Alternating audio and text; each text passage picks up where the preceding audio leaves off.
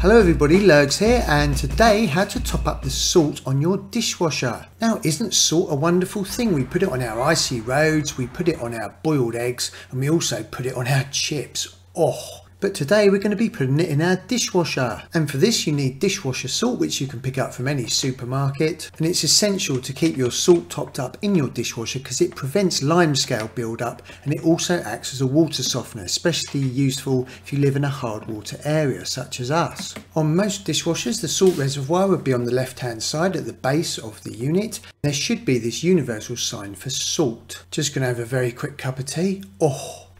To remove the salt lid, you just turn it anti-clockwise. Now, if you haven't topped this up for a while, this could be a little bit stiff, so get a really good grip on it. Now, this one is a little bit dirty, so we'll give that a clean a bit later. This is a slightly different dishwasher, and sometimes when you remove the salt lid, you'll get lots of water coming out, and this is completely normal. It's nothing to worry about. So take your dishwasher salt. And when you bought your dishwasher, you should have been given a funnel with it. If you haven't got the original funnel, any funnel will do.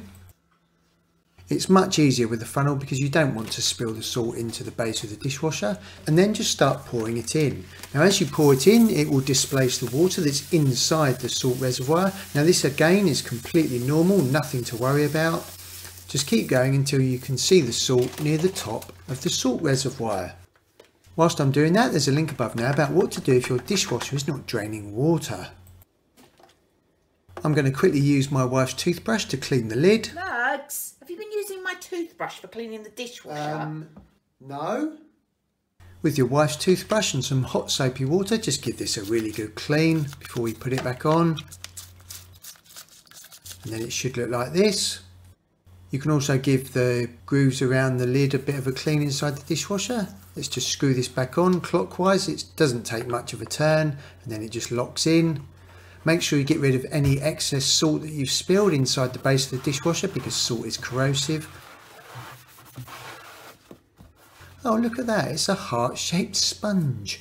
Make sure that your rinse aid is also topped up, then put the bottom basket back in, and then you're ready to rock and roll.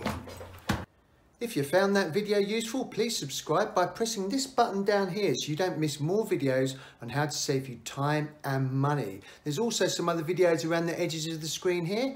If any of those are useful to you, then you can select those now. Thank you for visiting my channel, everyone. I really, really appreciate it.